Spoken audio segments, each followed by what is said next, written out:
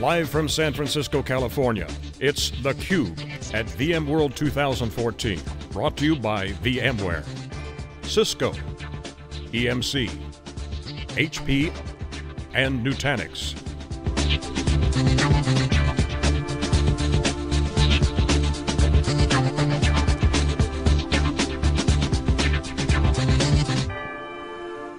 Good morning from San Francisco, everybody. This is Dave Vellante, and this is theCUBE. We're here at VMworld 2014. Rob Commins is here. He's the Vice President of Marketing at Tegile, a company that's doing hybrid arrays.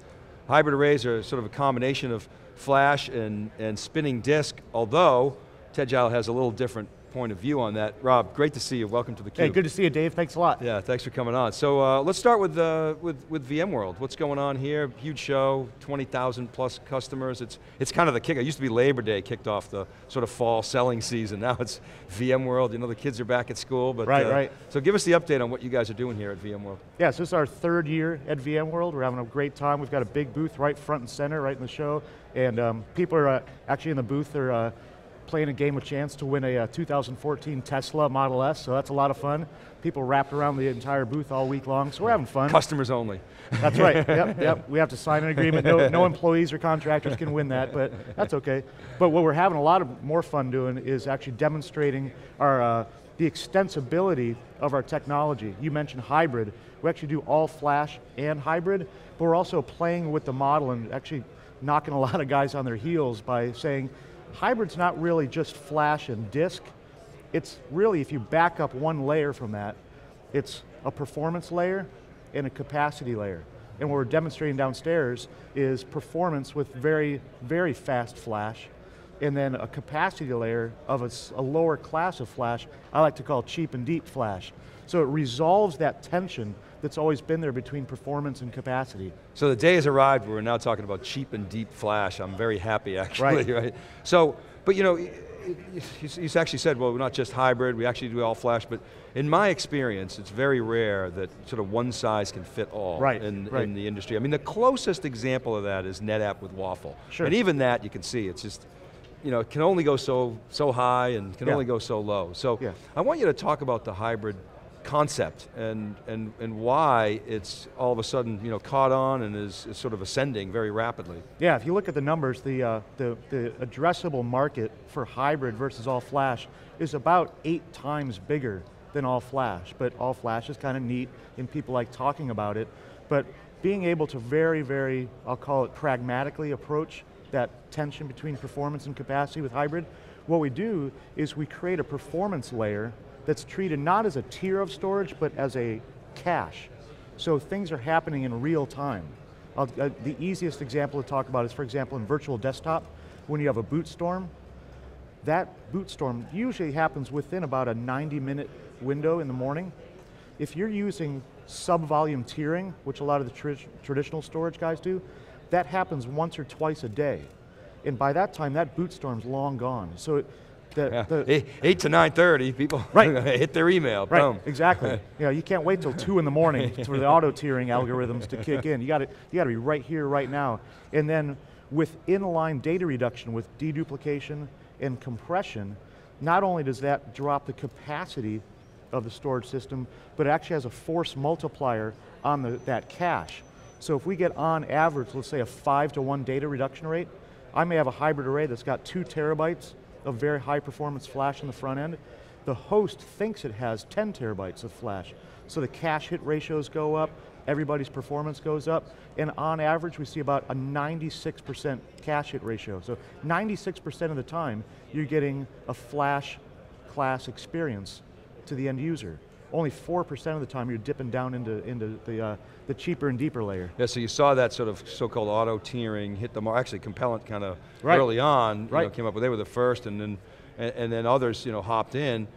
Essentially, what I'm hearing from you is good idea for the time, but it was essentially a Band-Aid. Right. That it's got to be more real time. Right. I think what's happening is virtualization is driving so much what I'll call consolidation and multi-tenancy, that these applications are moving so fast. It's funny, our company's called Tegile, technology and agile, and we put those two words in a box and shook it real hard, and that's how we came up with the name of the company. But the agility and the velocity of these applications moving around, it wants a real-time cache versus a sub-volume tier that's moving around once or twice a day. Well, let's come back to cost a little bit, because we seem to be at the point now, that tipping point that everybody's been waiting for. In some cases, people are saying, okay, flash is cheaper than spinning disk, and it certainly probably is at the 15K RPM. That's sort of a dead market now, right? Because flash is cheaper. Where are we? How close are we? Have we hit that tipping point? What's your point of view? Yeah, it's kind of interesting, and it really depends on the customer's applications and how latency sensitive are their applications. So the people that have gone all flash and have kind of taken what I call a religious stance that way, they use those data reduction technologies, deduplication and compression to drop the cost of flash. But what they're not doing is applying the same algorithms to disk. Whereas at Tegile, we use deduplication, compression to drop the cost of flash, but we do the same thing to disk. So that gap is always there.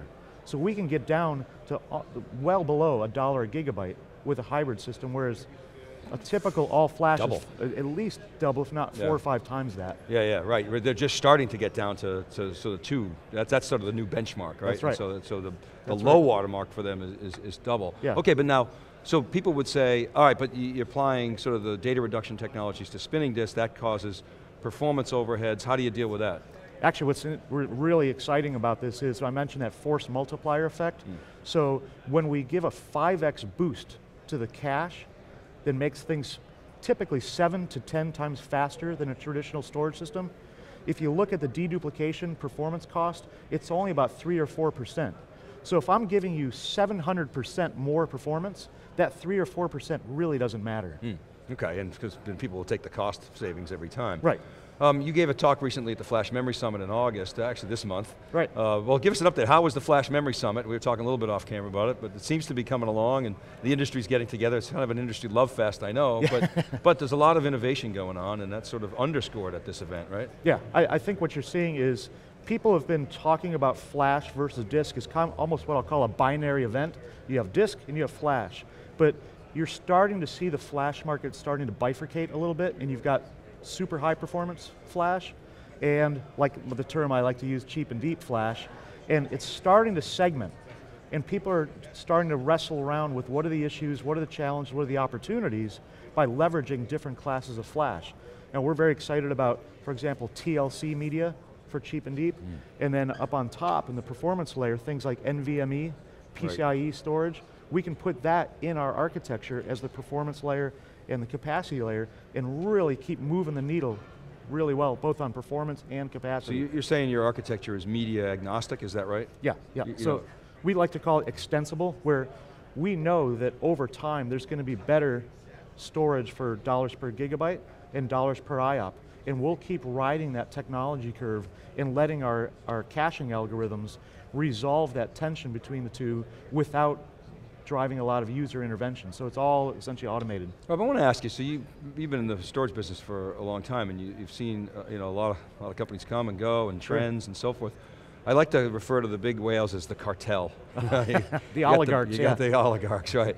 So why can't the oligarchs sort of compete more effectively in this space?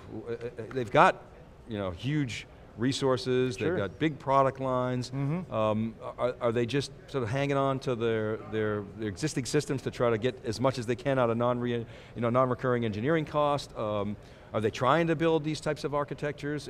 Does it have to be built from the ground up? Coming from your background, you understand these issues. Help us understand why they can't just sort of say, okay, let's take our existing architecture and redo it. Yeah, if you look at what I'll call the big guys you call the cartel, their systems were architected really around the old client-server model, where customers deployed an application sitting on a network, sitting on a storage system.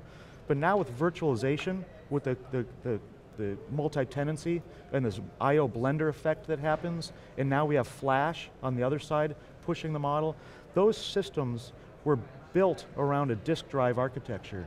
And to put flash into the model from the ground up, and then the effect of virtualization from the top, they're just simply not built for that.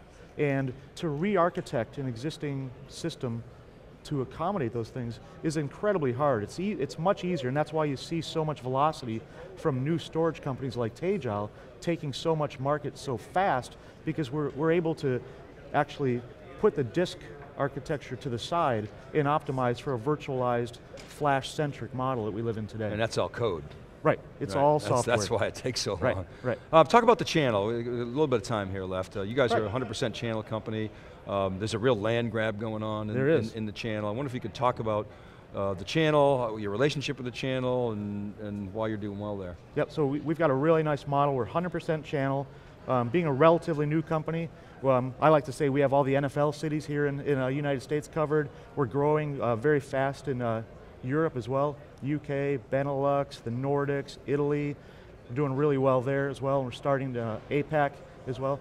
And we have a neat model that the channel really likes, in which we have this thing called deal registration, where if a channel partner registers an opportunity with us, not only are they protected with very nice gross margin protection for that initial deal, but we call it a persistent registration, in which for the entire service life of that system in that company, they are protected gross margin-wise to sell additional systems, upgrade, scale up, or scale out that system over that 3 or 5 year service life. So your deal reg is not just a one-shot deal where you're basically head faking them saying, okay, thanks for the, the new business, but the renewal stuff is all ours. It's a long-term relationship, and we have people that actually they work with the customers to optimize performance and capacity over the service life of the array, grow it with new applications. Maybe they're adding a database or a virtual desktop infrastructure.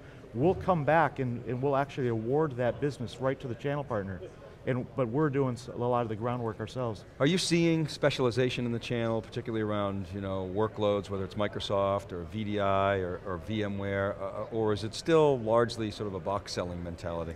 Well, there's really two sides of the market. We see a lot of the box movers, and they do a good job. We love them. That's great. That's fantastic. Thank you very much. Move some gear.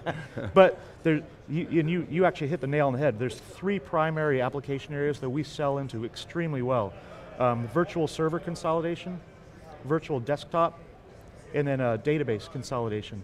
And what's fun with the two on that I mentioned, virtual server and virtual desktop, the way that the software oligarchs, we're talking about the hardware oligarchs, but the software oligarchs, the way they sell their software is by CPU core. Yeah. But what we're finding is what I like to call the laptop effect. We've all opened up our laptop and you fire up Excel, you fire up your email application, and every so often the thing just sits there and you can see the disk drive blinking away, and you go, oh geez, I got to go grab a cup of coffee while I'm waiting for the thing to come back. What's happening is the CPU and memory are out of resource, and it's using the disk in the laptop as an extension of resource.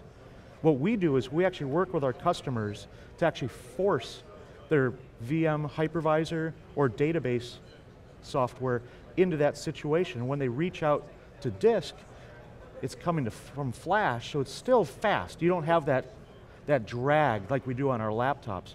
And when we do that, we're actually dropping the number of CPU cores that the hypervisor and the database are running on, and that saves the customer an incredible amount of money. For example, Oracle Enterprise Database, before you put an application on top of it, it's $75,000 per CPU core.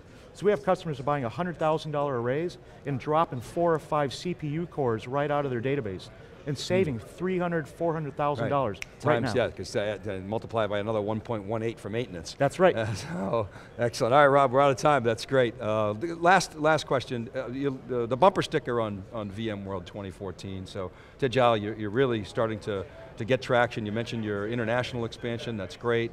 Product suite is coming together. You're building out the channel. So, what's the bumper sticker on VMworld 2014 for you guys? Yeah, we like to call it no compromise. And what we mean by that is we give customers the flexibility of choice. All flash, hybrid, block, file, deduplication and compression, remote replication and local snapshot. It's a full bench and it's all included in the same single price. All right, Rob, you sound excited, and I really appreciate you coming on theCUBE. It's great to see you again. Thanks, Dave, appreciate it. Take care. Keep it right there, everybody. We'll be back with our next guest. This is theCUBE. We're live from VMworld 2014, and we'll be right back.